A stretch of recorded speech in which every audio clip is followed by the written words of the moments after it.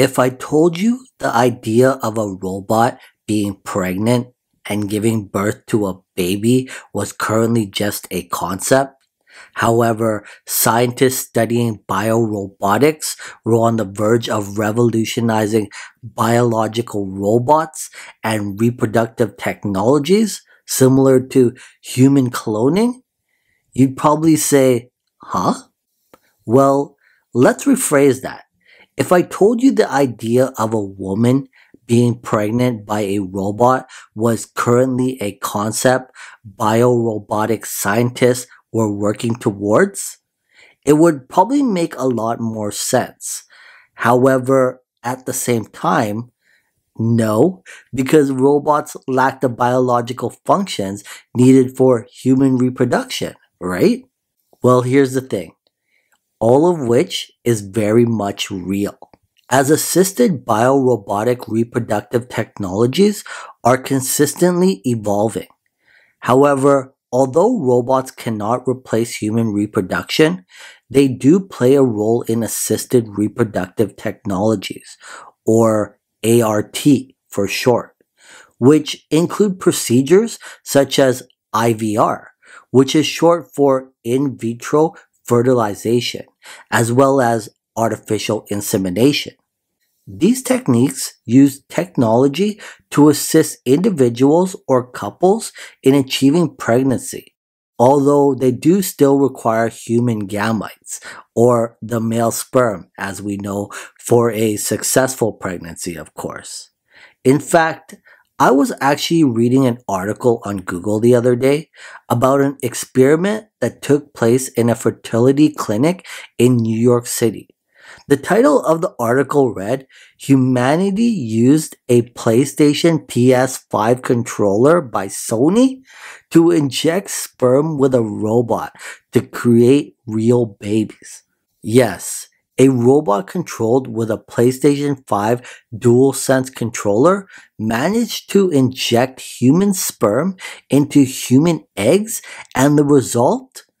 Well, we wouldn't be telling this story if the babies weren't just recently born. In fact, it was all part of an attempt to make in vitro fertilization, or IVF, easier and more affordable. The researchers were using a sperm robot made by a startup called OvertureLife to fertilize some eggs. They apparently decided to sync it with a PlayStation PS5 DualSense controller, which then allowed pretty much someone with no real experience to look through a microscopic camera, move the robotic needle, and successfully deposit a single sperm into several eggs. The result? 2 baby girls have reportedly now been born from the process, which the OvertureLife startup claims are the first reproductive fertilizations born from a sperm robot. The PlayStation-controlled sperm robots are one of a series of experimental procedures currently being explored in order to try and make IVF more accessible for would-be parents, as traditionally, treatments can cost tens of thousands of dollars for each single attempt, while also requiring lots of different steps and equipments. Well, the OvertureLife company says it envisions a future where the entire procedure could take place inside an automated box where sperm and eggs go in and an embryo could come out only 5 days later. Mind-blowing. And I bet you didn't see that coming when we opened up this topic. In fact, artificial technology surrounding pregnancy and birth isn't such a new topic. Going back to 1995 and referring to artificial womb technology when the invention of the first artificial womb was unveiled over 65 years ago.